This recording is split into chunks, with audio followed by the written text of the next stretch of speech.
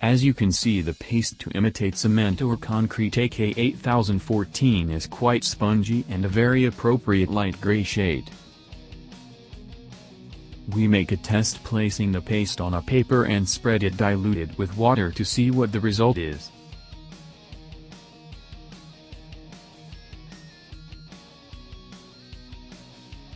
Once the sample has completely dried, we observe that it has a great texture, porosity and a completely matte appearance. Its grayish appearance makes it ideal for imitating floors and walls of cement or concrete without the need to apply a base layer of paint. On a piece of foam of approximately 13 by 10 cms, we are going to represent the floor of a warehouse or factory. This kind of foam is different from the one I had been using. It is somewhat finer and with different density, but it is equally useful. We cover it completely with the paste and later we will mark it to represent tiles. We apply the paste with the spatula, ensuring that there is a thin and uniform layer. We can moisten the spatula in water to facilitate the application process.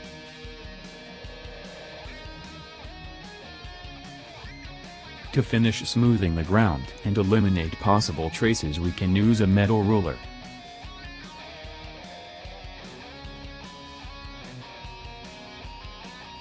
After 3 or 4 hours the paste is completely dry, so we sanded the edges to eliminate the imperfections.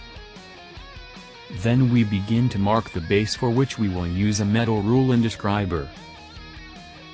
It is convenient to draw a line or pattern with a pencil that will serve as a guide before carrying out the work. We draw some slabs of 5.5 by 4.5 cms. To mark the pattern, first we make some smooth cuts with the blade, and then repeat the process with the scriber, gently and without exerting too much pressure.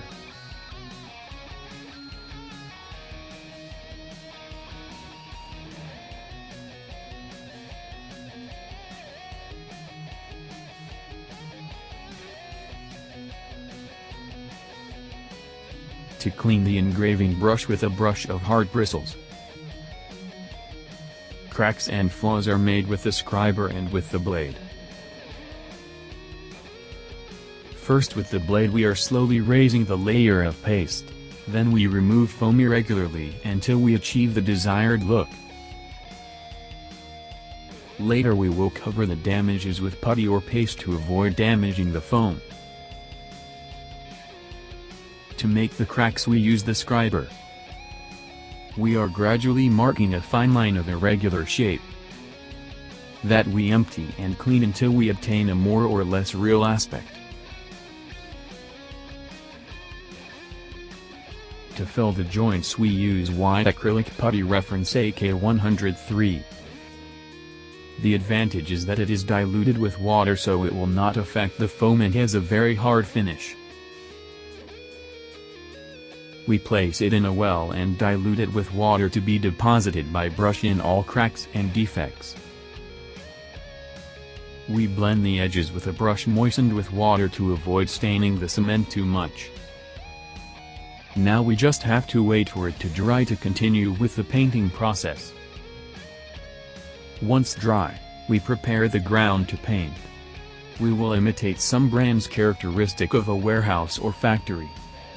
We use masking tape, making sure it is well fixed to prevent the paint from sliding under the edge and get well-defined lines. To paint the lines we use AK739 yellow applied by airbrush.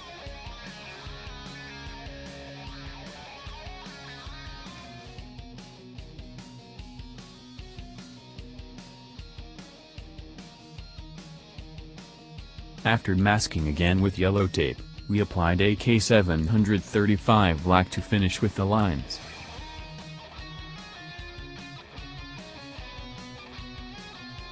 After allowing a few minutes to dry, we can unmask and see the result.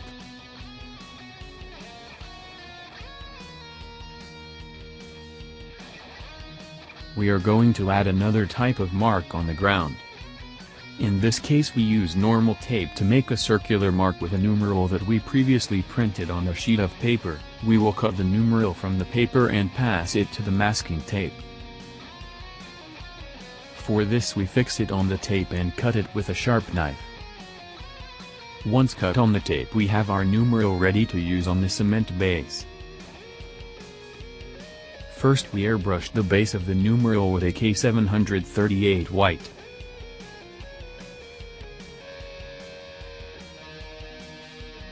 Once the numeral is masked, we apply black to paint it.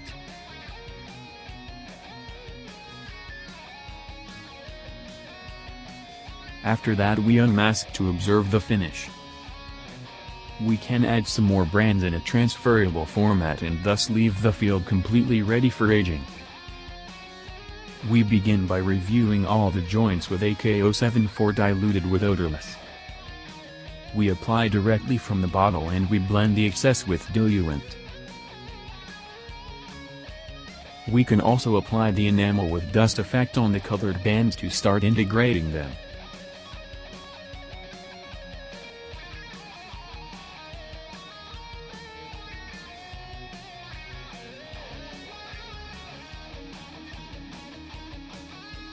Next we add enamels AK4063 and AK4062 to increase the earthy and dusty effect.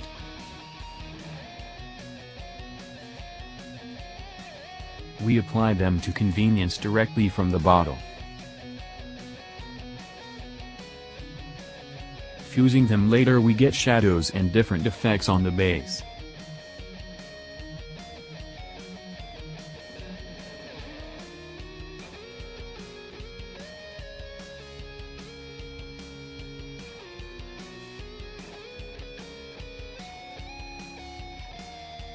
To finish we incorporate AK8090 oil greenish brown and AK676 more greenish. We deposit them on a cardboard and apply mixed or separately.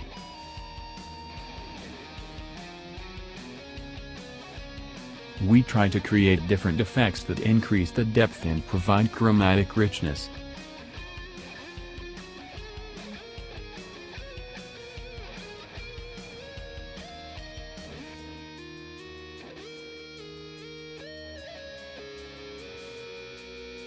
To blend we always use white spirit or odorless.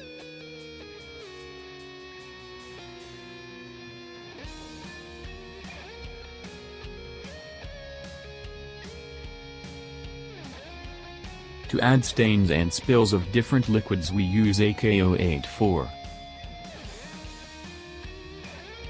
We apply it to a brush directly or something diluted, thus varying its density and final appearance.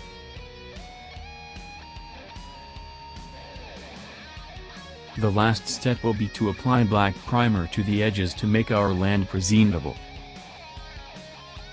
This is the final aspect of our terrain. We have represented the dusty and all kinds of spots, in a simple way and with great realism. We hope you enjoyed this video and that it will help you with your models. We invite you to follow us on YouTube on the AK Interactive channel.